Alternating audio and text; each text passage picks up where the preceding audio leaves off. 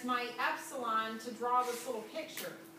But what my statement is saying is that whether I pick 0.2 or whether I pick 0.01 or whether I pick 0.001, if I make some tolerance around the red line, am I going to be able to find some interval in the x direction so that if I stay in that interval in the x direction, all the y's stay within the upper and lower bound in the y direction? That's what that sentence is saying. Okay, and I arbitrarily picked 0.2 so that we could draw something that people could actually see the separate lines for. But the idea is you don't want to just be stuck with 0.2. Can you keep making that skinnier and skinnier and still keep finding an interval of x's that'll fit the y's into that interval? So now we're going to support that by doing some algebra and actually trying to find that some interval of x's will exist. And in these epsilon delta proofs, you always can start the algebra part by doing the following. Writing down your function minus what you think the limit is. Okay, you always, the middle part where you're trying to do your support statement.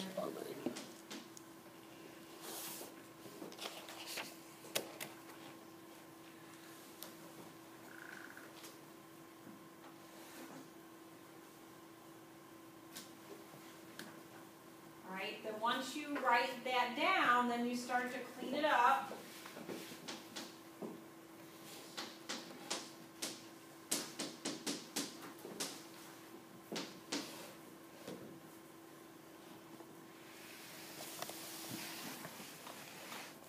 And if the limit is correct, you always are going to be able to factor out x minus whatever you're taking the limit to. So we're taking the limit to 2. I should be able to factor out x minus 2. You always will be able to. Sometimes the numbers won't be as clean as this one, but okay, so if I factor out 5, what am I left with? X minus 2. X minus 2. Okay, if your limit is correct, you always are going to be able to do that.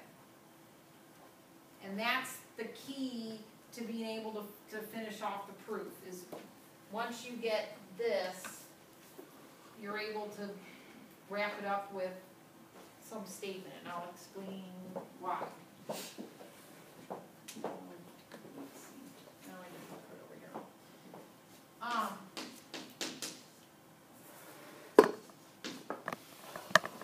This is the absolute value of x minus a, but it means the distance between x and a. So I over there have 5 times the distance between x and 2. And why that's helpful for what we are trying to do is that here's 2, okay, let me put that on the,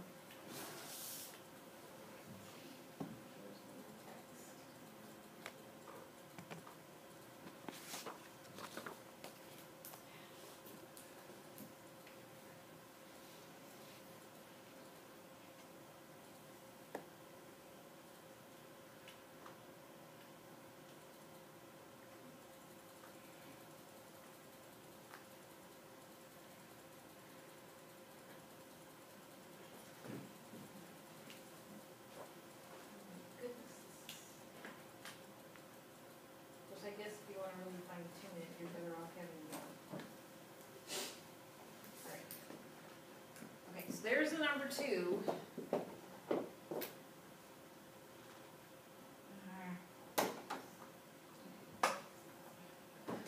Alright, I'll just use my fingers. Alright, let's say where I have my fingers right now, it looks like I made a tolerance around 2 of a half. Okay, so any number that's in between my fingers is less than a distance of a half from 2. And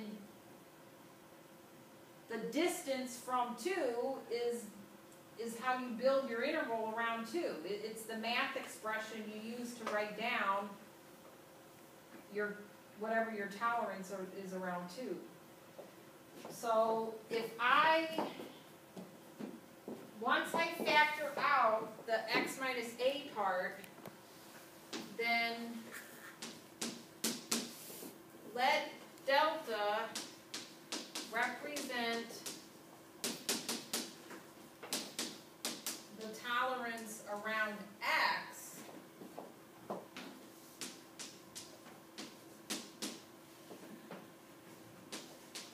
and set delta equal to epsilon divided by 5.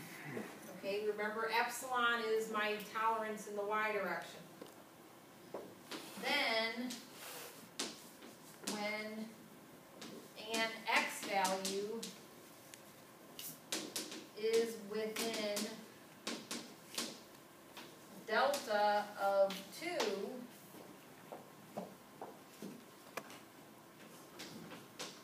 x minus 2 will be less than epsilon over 5, and f of x minus 3, which we said is equal to, okay, we already said my function minus 3 is equivalent to this. So if I make sure that I pick x's that are within epsilon over 5 of 2, then this is going to be less than 5 times my delta, but I set delta equal to whatever epsilon I pick divided by 5, and my function's distance from 3 will be less than whatever tolerance I chose. Okay, so then my summary, I'll just write my little summary over here because I'm writing down the wrong board over there.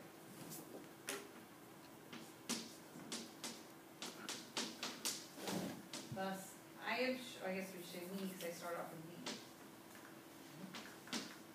we have shown that we can choose x values within epsilon over 5 of 2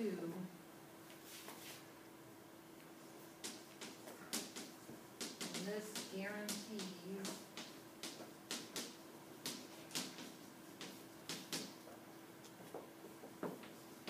that f of x is within epsilon of 3 for any tolerance epsilon we choose.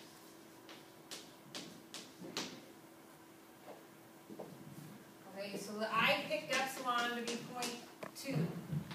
Alright, then that just means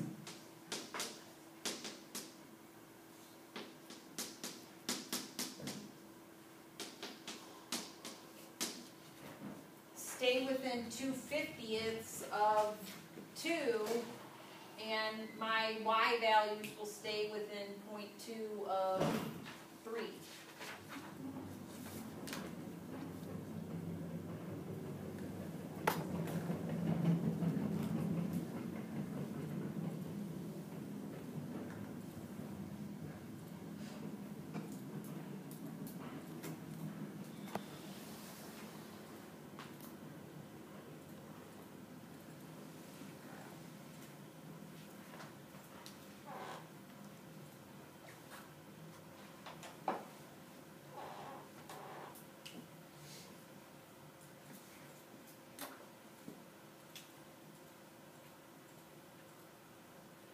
Okay, so just for example, if I pick 2.0399, that is within 2/50ths of 2. I plug it into the formula, I get 3.1995, that's less than 0.2 away from 3. But the 0.2 is arbitrary, I could have picked 0.2 to be anything, as long as I follow my little pattern here of whatever tolerance I picked in the y direction divided by 5, stay within that, and all my x's will give me y values within whatever I pick for epsilon. Okay, if you notice with like we had a line, our function was a line, it's no surprise that the delta is defined to be epsilon divided by the slope of that line. So if you do have just one that's a line, that's, you know, what you can do. If it's not a line, you still can kind of think along that mode.